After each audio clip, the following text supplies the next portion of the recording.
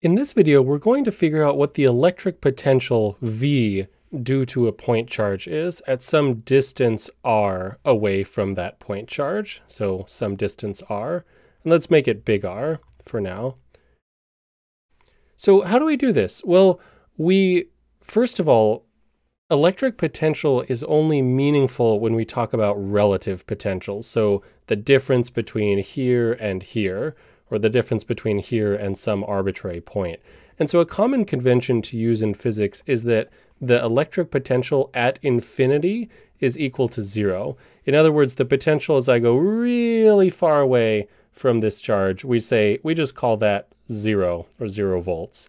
And so this allows us to figure out the absolute potential at a given point rather than just the relative potential between 2 points. So how do we do it? Well, we're going to calculate it from the electric field. So we know that the difference in potential between 2 points is just equal to the negative integral of the electric field dotted with dr. And so in this case, since one of our points is infinity, we're going to have infinity as our lower bound, which is where we're starting, and then big R as our upper bound. Now, because we have spherical symmetry, our electric field is always pointing directly away from this point charge. And so we have some freedom as to where we can take this integral from. In our case, let's say that this is the x-axis, and we're going to integrate from all the way over here, which is infinity on the x-axis, all the way over to some distance away, r. So in this case, let's say that this distance is r. We're integrating all the way out from infinity to r. And so how do we calculate this dot product, this E dot dr? Well, if we're only worried about the x-axis, then E is just equal to the electric field for a point charge, which is 1 over 4 pi epsilon naught times the value of our charge, or the amount of charge we have, Q, divided by r squared.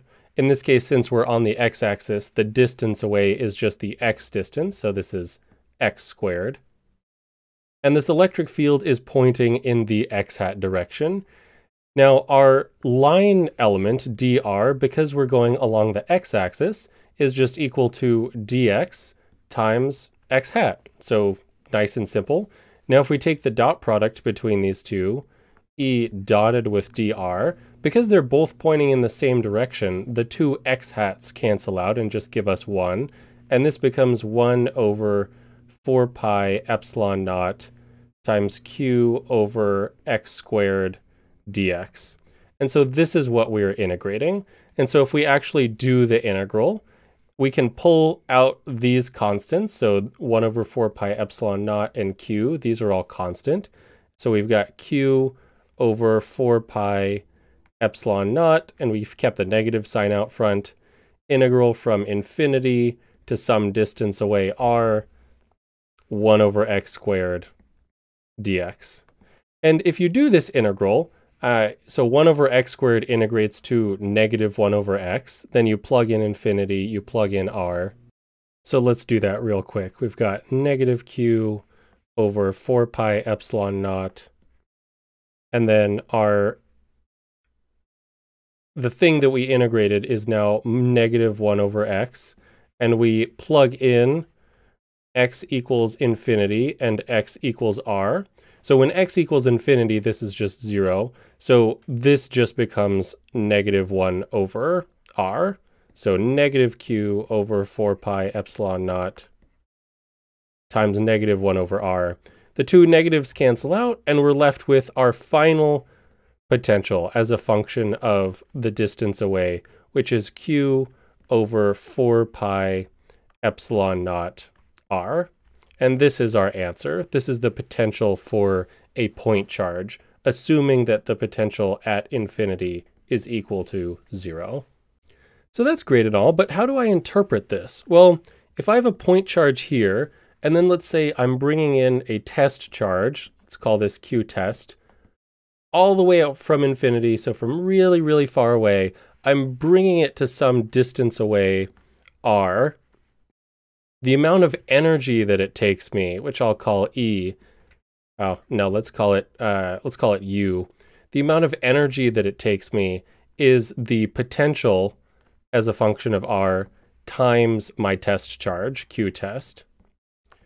So the closer I get to my point charge, the more and more energy it costs me to bring this test charge closer and closer. And this kind of makes sense because this point charge is giving off electric fields in this direction.